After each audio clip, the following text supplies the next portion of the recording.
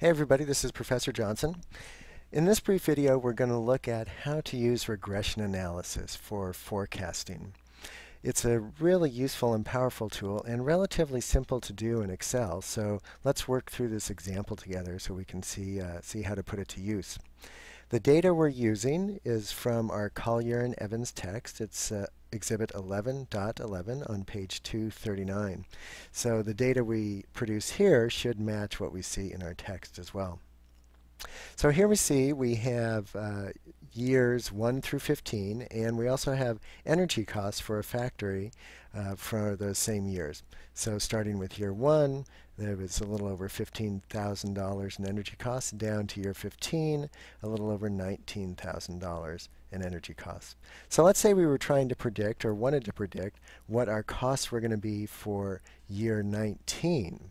We go from year 15 all the way down to year 19. So let's see if we can do that. Here is our regression formula in forecasting regression formula in Excel. It's forecast equals forecast opening parentheses x, which is the period we want to do our forecast for. Our known y's, so remember our y's are our dependent variables, so our known y's, and then our known x's, so our known independent variables. So we have all that information here, so we can put this formula to use. So let's go ahead and put our forecast here for time period 19 under the forecast column. And we're going to do equals. Whoops. So we're doing equals, then we're going to type in forecast. I'm going to select forecast here since it already has it there. Now it's asking for my x. So my x is year 19. Put in a comma. Now it's asking for my known y's. My known y's, my known dependent variables, are my energy costs. So I'm going to select all those. I'm going to put in another comma. And now it wants my known x's. So my known x's, my known independent variables, are the years. So I'm going to select all of those. Closing paren, and hit enter. And there we go. We've got our forecasted energy costs for year 19 based on the first 15 years of data. So it'd be helpful to know how reliable that number is, right? So let's do some thinking about that. How reliable is this? Well, we can do a scatter diagram and also get our coefficient of determination off that scatter diagram from Excel and do that relatively easily. So let's look at that. So we've got our forecasted number here. We've got all of our energy costs for year 1 through 15 here.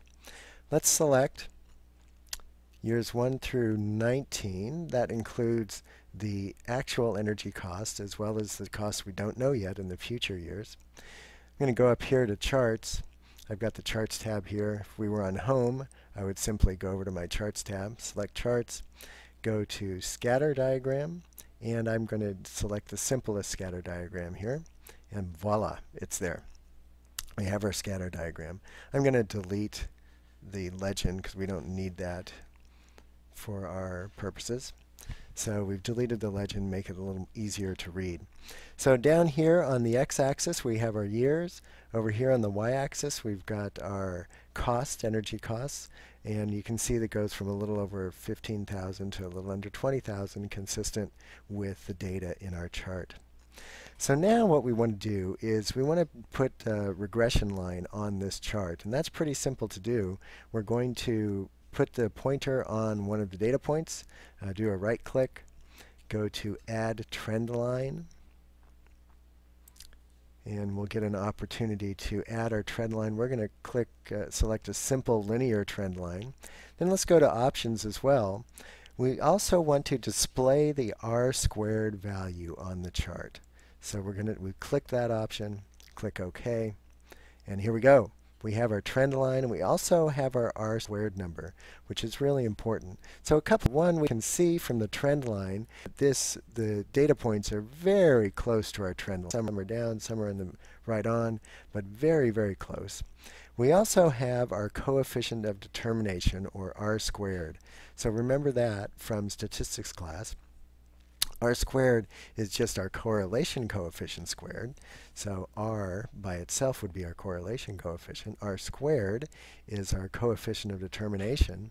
And what R squared tells us is it tells us the percentage of variation in the dependent variable that is a result of the independent variable.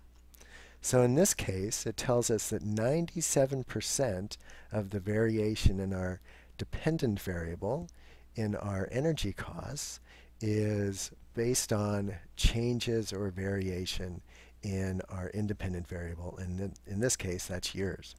So 97%. There is some variability that related to some other variables that we're not taking account of here, but 97% is a result of just the years marching on here. So that is a pretty reliable number.